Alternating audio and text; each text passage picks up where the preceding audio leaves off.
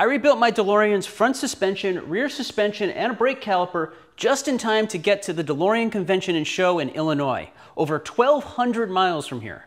In total, I drove 2,600 miles in less than a week. How'd it hold up? Let's find out. There were 78 DeLoreans at DCS.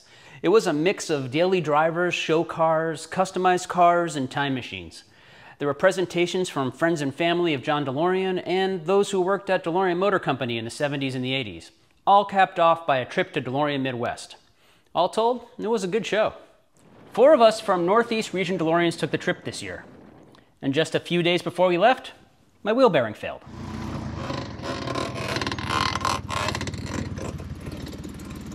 I would not have thought a wheel bearing could make the sound like that. It's like I was driving an old mattress, not a DeLorean. This is the same bearing I replaced when I was removing the rotors and didn't aim the hammer very well. It made it like 50 miles. I'm not sure what went wrong here, but I still had spares, so I swapped one of those in. It only took about an hour and it didn't hold us up at all. We left right on time. The next trick was keeping cool on the trip. DCS was in early August and 3 of us didn't have working AC. Thankfully, it was only in the 70s, but these cars have small cabins and even smaller windows. One of the guys 3D printed these scoops that fit inside the window. These worked really well. They throw a lot more air at you than the windows just by themselves, and they kept us cool for pretty much the whole trip. Just don't try to take them out while you're driving. We lost one on the highway that way.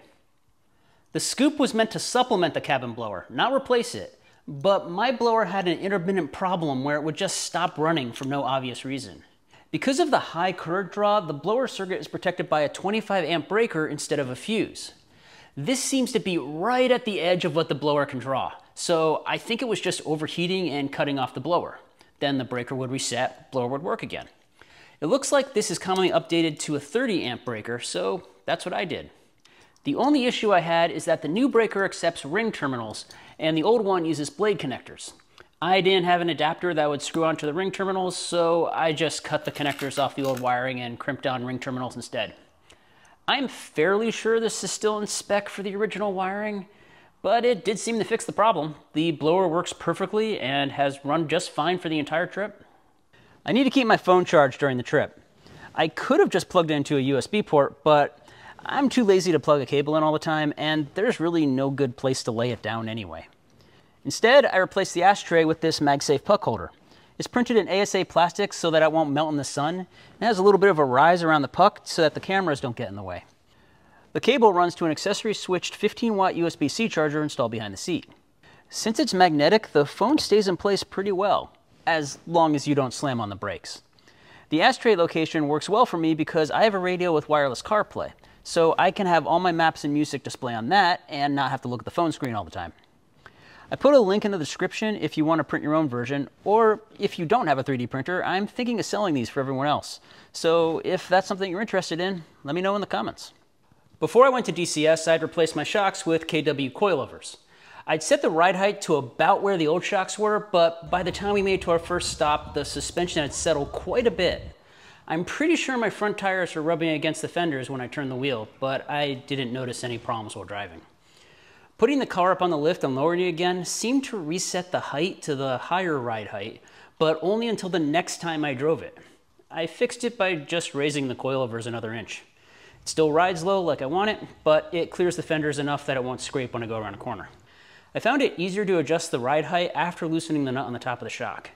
Doing it this way meant I wasn't fighting against the spring as much while turning the wrench. And this time, I didn't resort to cutting off the nut.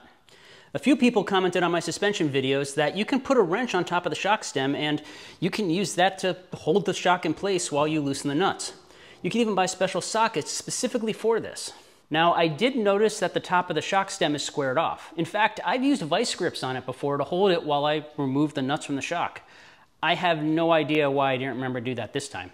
What I didn't notice is that, at least on the KWs, that square is actually a truncated hex. An 8mm box wrench fits right on it. The old shocks are a bit rusty, and I can't tell if it has a hex cross-section or not. But there is a hole in the top for an Allen wrench, which is also so rusted that I can't fit any of my wrenches in there. But an open wrench or vice grips would have worked. And I can't really tell on the front shocks because I cut the stem off. The point is, I probably didn't have to cut off any of those nuts. Oh well. At least I know for next time. Which was this time. Thanks to everyone who let me know about this. While I was under here, I noticed that the nuts on the lower link arm adjuster were loose. I'm not sure how that happened, but they were tweaked during the alignment. I snugged them back up towards the looser nut. It should be fine. And while we're talking about things near the wheels, let's talk about the tire pressures. The fronts are supposed to be 23 PSI, but this one was 40. I have no idea how I managed that. And this one was down to only 15 PSI when it should have been 32. I think I have a slow leak here. Looks like it's already getting flat again. I fixed it at a gas station about halfway home, and it made the car much more stable on wet roads. I did not expect it to affect the handling as much as it did. Another annoying issue is that the kickdown on my automatic transmission wasn't working. It's not a big deal for cruising, but it does make it harder to get up to speed and pass other cars. I've had problems with the switch before and would temporarily work around it by just manually dropping down to second gear until I could fix it, but that wasn't working either. It turns out the throttle cable was way out of adjustment. The car would still shift gears without a problem, but it would go to the next gear too early if you were accelerating hard. I properly adjusted the cable, and now the car has more power, stays in lower gears longer when accelerating, and the kickdown actually works. Would have been nice to have this on the trip, but I'll take it. A minor issue was that the windshield washers stopped working again. The wipers themselves worked, which was good because we hit a lot of rain on the way home. I'm glad I got the blower circuit fixed because the humidity fogged up the windows pretty good, and I had to run with the defroster on a lot more than I expected to. And because the AC was broken, I was still driving with the windows down in the rain. It wasn't bad at highway speeds where the car would displace enough air to push the rain away from the windows. But once you slowed down to around 30 miles an hour or so, it pretty much soaked the inside of the door panel. There are also a couple of small leaks near the front of the door. I haven't been able to track these down, but they're pretty rare, maybe a drop every minute or so. It can get a little annoying. I just haven't figured out how I'm going to fix it yet. We made 2 quick stops after the show. The first was outside Detroit to visit the gravesite of John DeLorean.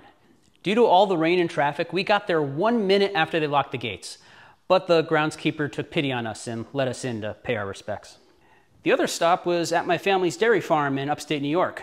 We got there just in time for the cows to come home, but we had to rush out of there pretty quick to stay ahead of the rain. Just 2 weeks after we got home, we all drove to Maine for a parade. We had 11 DeLoreans in total. That put another 600 miles on the odometer, which is what I'd say if my odometer worked, but you get the idea. Between those 2 trips, I'd driven somewhere around 3,400 miles, and it was time for an oil change. That's a record for me. While I was in there, I swapped out the air filter. The old one was reusable and could theoretically be cleaned, but at this point it was in pretty bad shape, so I just replaced it. Of course, I ordered the wrong size filter. I managed to get it right on the 3rd try. Oh, and that wheel bearing I replaced? It failed. Again. This time it made more of a grinding noise, which I guess is better than a squealing noise. At least it was good enough to wait until I got home. I swapped it out with another one of my spares, and it seems to be okay for now. I'm starting to run out of spares. And finally, a little cosmetic upgrade. Some stainless steel Sill Letters for the door. They look pretty nice. While at DCS, I learned that these screws were added by a DeLorean Quality Assurance Center when the car arrived in the US from the factory in Ireland. There are supposed to be clips that hold the sills down, but they don't really work. So, screws. After 40 years, the screws got pretty rusty, so I replaced them with stainless steel screws to complement my new Sill Letters. Except this one. I can't figure out how to get this one out. Maybe I'll just leave it as a tribute to the pogs at the QACs. Or that's what I'll tell everyone anyway. All told, the trip went really well. We drove more than 35 hours in that week, and I did another 8 hours for the parade in Maine. And we really didn't have any problems. Well, one car did have a coolant hose fail on the way to DCS, but that was fixed in half an hour and we were back on the road in no time. There were a few other smaller problems, but nothing that held us up for very long. We came prepared. The next DCS is in 2025, and we're hoping to bring even more cars from the Northeast this time. If we're lucky, the trip will be just as uneventful as this one was. Don't forget to appease the algorithm before you go, and thanks for watching.